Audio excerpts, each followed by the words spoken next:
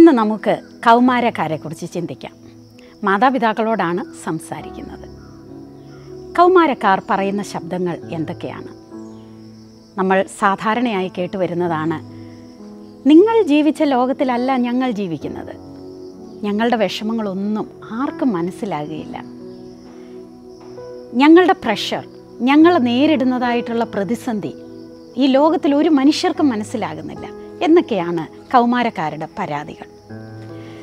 Adolescence അഥവാ teenage എന്നൊക്കെ നമ്മൾ പറയുന്ന ഈ പ്രായം, അത് വളരെ സങ്കീർണമായിട്ടുള്ളൊരു പ്രായമാണെന്ന് ഓരോ മാതാപിതാക്കൾക്കും അറിയാം.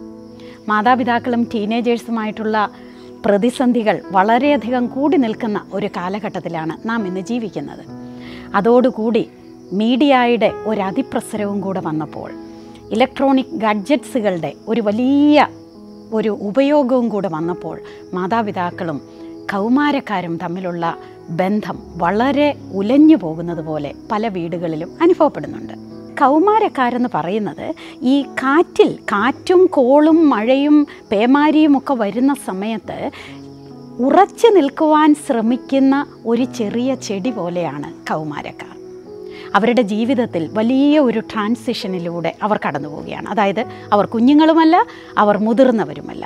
ഏറ്റവും വലിയ ഐഡൻറ്റിറ്റി ക്രൈസിസിൻ്റെ കാലമാണ് കൗമാരക്കാരുടെ കാലമെന്ന് പറയുന്നത്. സമ്മർദ്ദങ്ങൾ.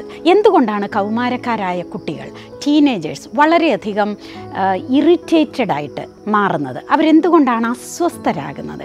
അവരെന്തുകൊണ്ടാണ് വീട്ടിൽ പലപ്പോഴും അവർക്ക് സന്തോഷിക്കുവാൻ കഴിയാതെ ഒന്ന് പറയുമ്പോൾ അവർ രണ്ട് വാക്കുകൾ തിരിച്ചു പറഞ്ഞ് അവർ കോപിക്കുന്നത്? നമുക്ക് ചിന്തിച്ചു നോക്കാം, അവരെ ബുദ്ധിമുട്ടിക്കുന്ന വിഷയങ്ങൾ എന്തൊക്കെയാണ്. പ്രധാനമായിട്ടും ശാരീരികമായിട്ടുള്ള മാറ്റങ്ങൾ, അവരുടെ വൈകാരികമായിട്ടുള്ള മാറ്റങ്ങൾ. ഒരു കൊച്ചുകുട്ടി എന്നുള്ള നിലയിൽ നിന്ന് ഒരു മുതിർന്നയാളിലേക്ക് വളരുന്നതിൻ്റെ ഇടയിലുള്ള ശാരീരിക മാറ്റങ്ങൾ ആൺകുട്ടികളെയും പെൺകുട്ടികളെയും വളരെ ആഴമായി ബാധിക്കാറുണ്ട്. അവർ ചിന്തിക്കുന്നു, അവരെ തന്നെ ശ്രദ്ധിക്കുന്നു, അവരുടെ മാറ്റങ്ങൾ ഓക്കെയാണോ എന്നവർ അങ്കലാപ്പിൽ എത്തിച്ചേരുന്നു. അങ്ങനെയൊക്കെ അവർക്ക് ഒരുപാട് ചിന്തകൾ, ഒരുപാട് ചിന്താക്കുഴപ്പങ്ങൾ ഉണ്ടാകുന്ന സമയമാണ്. പഠനത്തിൻ്റെ ഏറ്റവും പ്രധാനപ്പെട്ടതായിട്ടുള്ള ഒരു കാലഘട്ടമാണ് കൗമാരം എന്ന് പറയുന്നത്. നമുക്കറിയാമല്ലോ, ആ സമയത്ത് സ്കൂളിലെ ഏറ്റവും നല്ല കാര്യഗൗരവമായ അഭ്യസനം നടക്കുന്ന ഒരു സമയമാണ്. അപ്പോൾ അവർക്ക് പഠിക്കാതിരിക്കാൻ പറ്റുകയില്ല. എന്നാൽ പഠിക്കുവാനിരിക്കുമ്പോൾ അവരുടെ മനസ്സിനെ അസ്വസ്ഥതപ്പെടുത്തുന്ന ഒരുപാട് കാര്യങ്ങൾ അതിനിടയിൽ വരുന്നുണ്ട്. അതിലൊന്നാണ് അവരുടെ ശാരീരികമായ വളർച്ചയും ഹോർമോണിക്കായിട്ടുള്ള വ്യത്യാസങ്ങൾ. അതവരുടെ മനസ്സിന് വരുത്തുന്ന, ചിന്തകൾക്ക് വരുത്തുന്ന മാറ്റങ്ങൾ. സൗന്ദര്യത്തിൽ അവർക്ക് വർധനവുണ്ടാകുന്നു. അത് ആൺകുട്ടികളെയും പെൺകുട്ടികളെയും ഒരുപോലെ ബാധിക്കും. ചെറിയൊരു മുഖക്കുരു പോലും അവരുടെ ഒരു ദിവസത്തെയോ ഒരാഴ്ചയെയോ ബുദ്ധിമുട്ടിക്കുന്നത് അതുകൊണ്ടാണ്.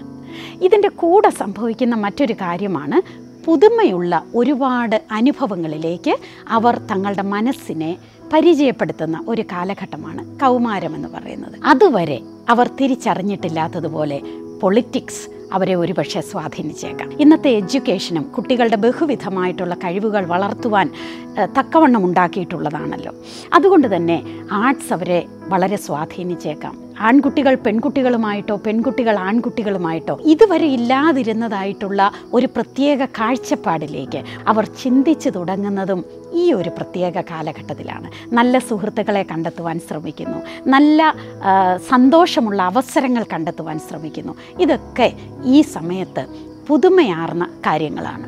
ഏറ്റവും പ്രഷറൈസ്ഡ് ആയിട്ടുള്ള ഒരു സാഹചര്യമാണ് ഇത്. മാതാപിതാക്കൾ പറയുന്ന കാര്യങ്ങളിൽ ഇവർ വിഭിന്നമായ അഭിപ്രായങ്ങൾ പറയുവാൻ സാധ്യതയുള്ള ഒരു കാലഘട്ടമാണ് കൗമാരം എന്ന് പറയുന്നത്. അതായത് അവർ തങ്ങൾക്ക് വേണ്ടി തന്നെ ചിന്തിച്ചു തുടങ്ങുന്നു. വിശ്വാസകാര്യങ്ങളിൽ കുഞ്ഞുങ്ങൾ ചോദ്യം ചോദിക്കാറുണ്ട്. കൗമാരം വരെ അവർ ചോദിക്കാറില്ല. എന്നാൽ കൗമാരമാകുമ്പോൾ വളരെ ചോദ്യങ്ങൾ അവർ ധൈര്യത്തോടെ ചിലപ്പോൾ ചോദിക്കാറുണ്ട്. എന്തിനാണ് പള്ളിയിൽ പോയി പ്രാർത്ഥിക്കുന്നത്? വീട്ടിലിരുന്ന് പ്രാർത്ഥിച്ചാൽ ദൈവം കേൾക്കുകയില്ലേ എന്ന് തുടങ്ങി ഒരുപാട് ചോദ്യങ്ങൾ കുഞ്ഞുങ്ങൾ ചോദിക്കാറുണ്ട്. വസ്ത്രധാരണത്തിൽ, ഹെയർ സ്റ്റൈലിൽ, ബോഡി ബിൽഡിങ്ങിൽ, ഒരുപാട് കാര്യങ്ങളിൽ കൂട്ടുകാരുടെ പ്രഷർ, കൂട്ടുകാരുടെ സമ്മർദ്ദം കൗമാരക്കാരെ സ്വാധീനിക്കാറുണ്ട്.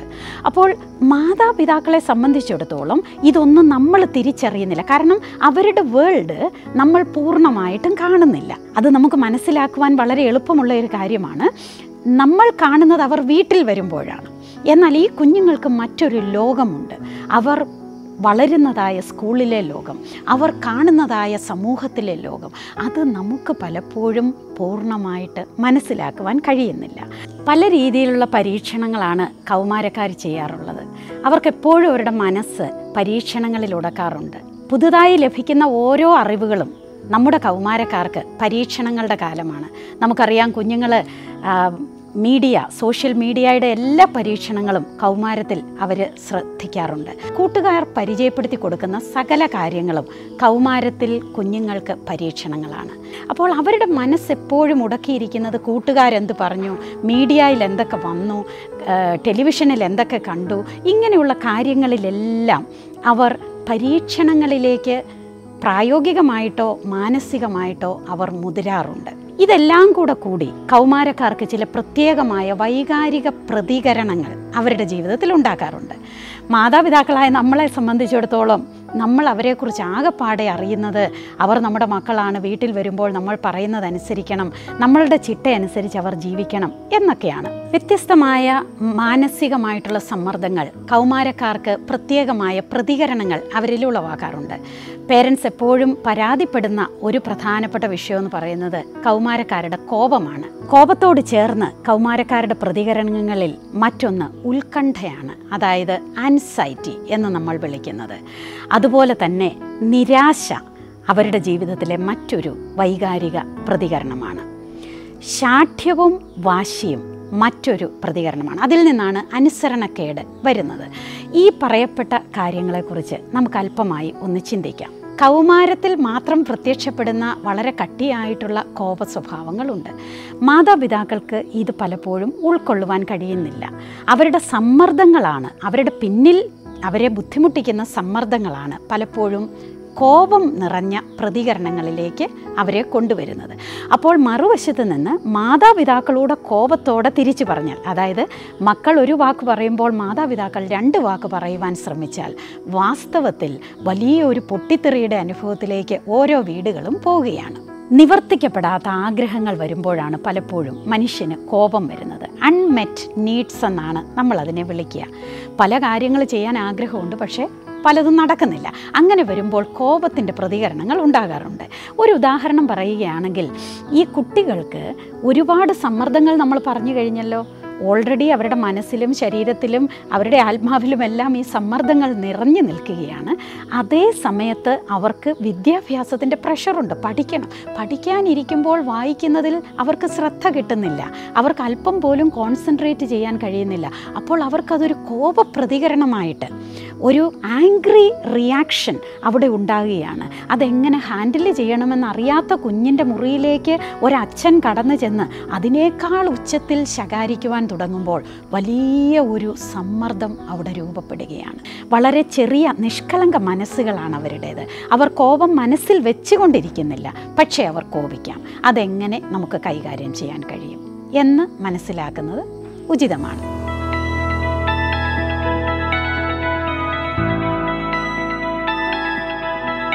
അവർക്കെപ്പോഴും ഒരു ആശയക്കുഴപ്പം അല്ലെങ്കിൽ ഭാവിയെക്കുറിച്ചൊരാശങ്ക ഉണ്ട്. കാരണം അവരുടെ കൗമാരത്തിലെ ഓരോ ചുവടുകളുമാണ് അവരുടെ ഭാവി നിശ്ചയിക്കുന്നതെന്ന് പ്രഭാതം മുതൽ പ്രദോഷം വരെ അവർ കേട്ടുകൊണ്ടിരിക്കുകയാണ്.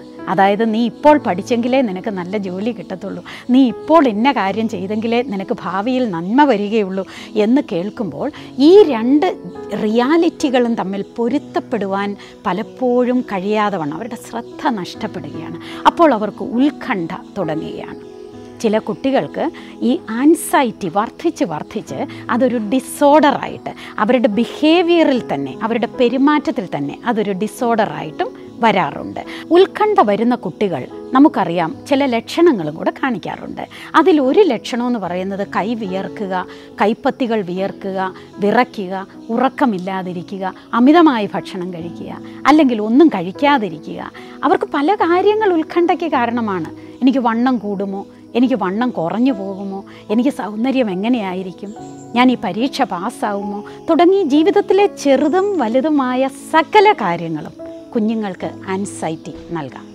എങ്ങനെയാണ് അവരെ സഹായിക്കേണ്ടത് എന്ന് ഓരോ മാതാപിതാക്കളും ശ്രദ്ധിക്കുന്നത് നല്ലതാണ്. അടുത്തതായി അവർക്കുള്ള ഒരു പ്രധാനപ്പെട്ട കാര്യമാണ് സ്വാർത്ഥത എന്ന് പറയുന്നത്. ഇന്നത്തെ കാലത്തിൻ്റെ ഒരു പ്രത്യേക രീതിയാണ് I do my things and you don't interfere with that.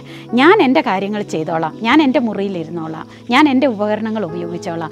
Everything has A password and A user name. എല്ലാത്തിനും പാസ്വേഡ് പ്രൊട്ടക്റ്റഡ് ആണ്. ഞാൻ എൻ്റെ കാര്യങ്ങൾ എൻ്റെ ലോകത്തിലേക്ക് മാറുന്നു.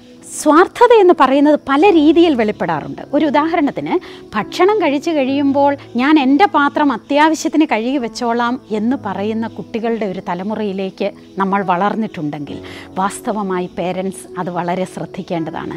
വളരെ സ്നേഹത്തോടു കൂടി ഇടപെടുന്ന കുടുംബാന്തരീക്ഷങ്ങൾ, അന്യോന്യം സഹകരിക്കുകയും കൈത്താങ്ങൽ നൽകുകയും ചെയ്യുന്ന കുടുംബ ബന്ധങ്ങൾ നമ്മുടെ ഇടയിൽ ഉണ്ടാകേണ്ടത് ആവശ്യമാണ്.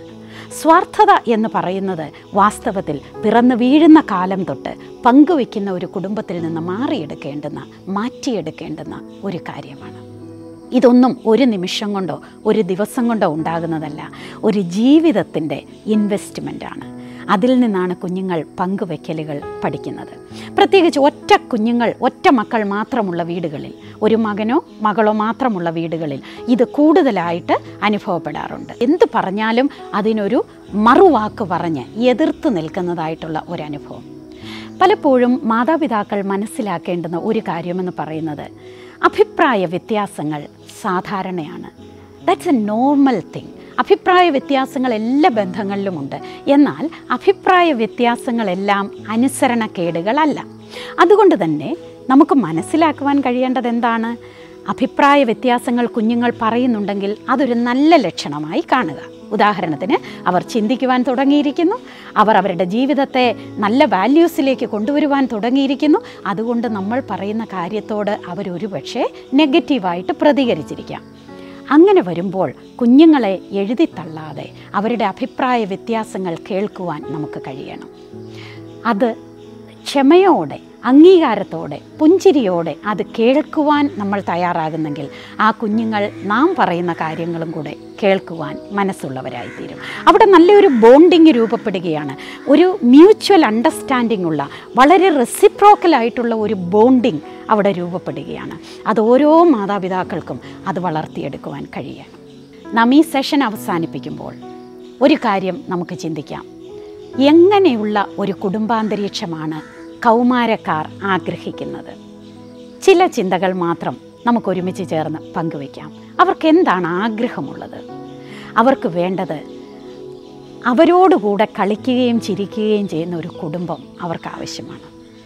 എപ്പോഴും ഉപദേശങ്ങൾ മാത്രം വരുമ്പോൾ കൗമാരക്കാർ ആ കുടുംബത്തിൽ നിന്ന് അകലുവാനുള്ള സാധ്യത വളരെ കൂടുതലല്ലേ?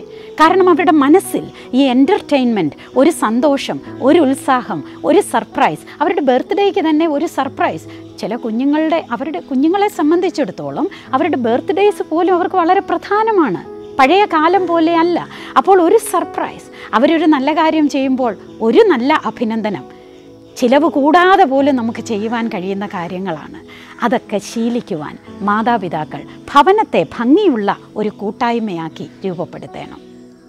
പുഞ്ചിരിക്കുന്ന, സന്തോഷമുള്ള, കളിചിരികളുള്ള കുടുംബം ഓരോ കൗമാരക്കാരൻ്റെയും കൗമാരക്കാരിയുടെയും സ്വപ്നമാണ്. മാതാപിതാക്കൾക്കാവും പോലെ നിങ്ങൾ സന്തോഷഭരിതമായിട്ടുള്ള ഒരു കുടുംബം ഉണ്ടാക്കിയെടുക്കാം. അതോട് ചേർന്നുള്ളതാണ് ലിസണിങ് ഇയേഴ്സ്. ശ്രദ്ധിക്കുന്നതായ കാതുകൾ ഏറ്റവും അത്യാവശ്യമാണ്. പറയുന്ന നാവുകൾ നമുക്കുണ്ട്, കേൾക്കുന്ന കാതുകളും കൂടെ നമുക്കുണ്ടെങ്കിൽ നമ്മുടെ കൗമാരക്കാരെ ശരിയായ നിലയിൽ അവരുമായുള്ള ബന്ധം നമുക്ക് വളർത്തിയെടുക്കുവാനായിട്ട് കഴിയും. കൗമാരക്കാർക്ക് വേണ്ടുന്ന മറ്റൊരു പ്രധാനപ്പെട്ട ആവശ്യം എന്താണ്?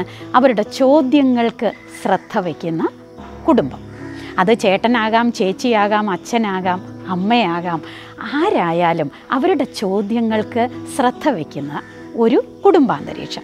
എന്ന് വെച്ചാൽ ചില ചോദ്യങ്ങളൊക്കെ വളരെ മണ്ടൻ ചോദ്യങ്ങളായിരിക്കും. That's okay. അവരുടെ ചോദ്യങ്ങളിൽ അവരെ അവഗണിക്കാതെ അവർക്ക് ശ്രദ്ധ വെച്ച് കൊടുക്കുന്ന കുടുംബാന്തരീക്ഷം. അവിടെയാണ് കുഞ്ഞുങ്ങൾ അവരുടെ പിഴവുകൾ പോലും തുറന്നു പറയാൻ മടിക്കാതിരിക്കുന്നത്. അവർക്കൊരു തെറ്റ് പറ്റിയാൽ പോലും അങ്ങനെയുള്ള വീടുകളിൽ കുഞ്ഞുങ്ങൾ വന്ന് സംസാരിക്കും. കാരണം അവർ ഭയപ്പെടുന്നില്ല. ജഡ്ജ്മെൻറ്റിനെ അവർ ഭയപ്പെടുന്നില്ല. മാതാപിതാക്കൾ അവരെ ഉൾക്കൊള്ളുമെന്ന് അവർ വിശ്വസിക്കുന്നു. അതിനോട് ചേർന്ന് കുഞ്ഞുങ്ങൾക്ക് വേണ്ടുന്ന ഏറ്റവും പ്രധാനപ്പെട്ട മറ്റൊരു കാര്യമാണ് റോൾ മോഡൽസ് എന്ന് പറയുന്നത്. മാതൃകയാക്കാൻ പറ്റിയ വ്യക്തികൾ ഓരോ വീട്ടിലും ഉണ്ടായിരിക്കണം. മദ്യപന്മാരായ അച്ഛന്മാർ, അനുസരിക്കുവാനും കീഴ്പ്പെടുവാനും തയ്യാറല്ലാത്ത അമ്മമാർ, യാതൊരു വിധത്തിലുള്ള ചിട്ടയുമില്ലാത്ത ചേട്ടന്മാർ, ചേച്ചിമാർ, ഇതൊക്കെ ഓരോ കുഞ്ഞിൻ്റെയും ജീവിതത്തിൽ റോൾ മോഡലിൻ്റെ ഒരു അഭാവമല്ലേ ഉണ്ടാക്കുന്നത്. അവിടെയും കുടുംബങ്ങൾക്ക് ഉത്തരവാദിത്വം ഉണ്ട്. കൗമാരക്കാരായവർക്ക് വളരെ ആഗ്രഹമുള്ള ഒരു കാര്യമാണ് അവരുടെ താല്പര്യമുള്ള വിഷയങ്ങളിൽ അവർക്ക് സ്പേസ് ഉണ്ടാകുക എന്നുള്ളത്. അങ്ങനെയുള്ള കാര്യങ്ങൾ ചെയ്യുവാൻ അല്പസമയങ്ങൾ, കുഞ്ഞുങ്ങൾ 24 മണിക്കൂറും പഠിക്കുവാൻ പറ്റുന്ന മാനസിക വൈകാരിക അവസ്ഥയിലല്ല കൗമാരക്കാരുടെ ജീവിതമെന്ന് പറയുന്നത്. അവർക്ക് അവരുടേതായിട്ടുള്ള ഇഷ്ടങ്ങളുണ്ട്. കൊച്ചു കൊച്ചു പരീക്ഷണങ്ങൾ, കൊച്ചു കൊച്ചു മെക്കാനിക്കൽ വർക്കുകൾ, വണ്ടി ഓടിക്കാൻ പഠിക്കുക, അവരുടെ മനസ്സിലുള്ള കൊച്ചു കൊച്ചു ഇഷ്ടങ്ങൾ, അത് ചെയ്യുവാനുള്ള സ്പേസ്, അതിൽ സന്തോഷിക്കുവാൻ നാം കൂടെ നിൽക്കുക എന്നുള്ളത് വളരെ പ്രധാനമാണ്. നമ്മുടെ കൗമാരക്കാരുടെ സമ്മർദ്ദങ്ങൾ നമുക്ക് മനസ്സിലാക്കിയെടുക്കാം. അവർ വളരെ നല്ല വ്യക്തിത്വങ്ങളുടെ ഉടമകളാണ്. അവരുടെ സമ്മർദ്ദങ്ങളിൽ നിന്ന് അവരെ സഹായിച്ച് ഉന്നത വ്യക്തിത്വങ്ങളിലേക്ക് അവരെ നടത്തുവാൻ, അവർക്ക് കൈപിടിച്ച് അവർക്ക് കൈത്താങ്ങൽ കൊടുത്ത് അവരെ വലിയ വ്യക്തികളായി, സാമൂഹ്യ പ്രതിബദ്ധതയുള്ള കുഞ്ഞുങ്ങളായി, ദൈവത്തെ സ്നേഹിക്കുന്ന ഭാവിയുള്ള കുഞ്ഞുങ്ങളായി അവരെ വളർത്തിയെടുക്കുവാൻ അവർക്ക് നല്ല കൂട്ടുകാരാകാം. കൗമാരക്കാരായ കുഞ്ഞുങ്ങൾ കടന്നു പോകുന്നതായ വ്യത്യസ്തമായ സമ്മർദ്ദങ്ങളെക്കുറിച്ചും അവരുടെ ചോദ്യങ്ങളെക്കുറിച്ചും നാം അല്പസമയം ചിന്തിക്കുകയായിരുന്നു. ഈ സെഗ്മെൻറ്റ് നിങ്ങൾക്ക് അനുഗ്രഹമായി തീർന്നു എന്ന് ചിന്തിക്കുന്നു. Christian live TV ചാനലിലൂടെയും middle east Christian youth മിനിസ്ട്രീസിൻ്റെ Facebook പേജിലൂടെയും നാം ചർച്ച ചെയ്യുന്നത് ക്രിസ്തീയ പ്രായോഗിക ജീവിതത്തിലെ വ്യത്യസ്തമായ വിഷയങ്ങളെക്കുറിച്ചാണ്. കുട്ടികൾക്ക് വേണ്ടിയും യൗവനക്കാർക്ക്, കൗമാരക്കാർക്ക്, വിവാഹിതരായവർക്ക്, മാതാപിതാക്കൾക്ക്, ശുശ്രൂഷകർക്ക് എന്ന് തുടങ്ങി ജീവിതത്തിൻ്റെ വ്യത്യസ്തമായ തലങ്ങളിലുള്ള എല്ലാവരുടെയും വിഷയങ്ങൾ ചർച്ച ചെയ്യുവാൻ വേണ്ടി ദൈവം നമുക്ക് നൽകുന്ന മനോഹരമായ ഒരവസരമാണിത്. നിങ്ങളുടെ ചോദ്യങ്ങൾ എഴുതി അറിയിക്കുന്നുവെങ്കിൽ പ്രത്യേകമായ സെഗ്മെൻറ്റുകളിലൂടെ ആ ചോദ്യങ്ങൾക്ക് ഉത്തരം തരുവാനും ഞങ്ങൾ ശ്രമിക്കുന്നതാണ്. ദൈവം സമൃദ്ധിയായി അനുഗ്രഹിക്കട്ടെ.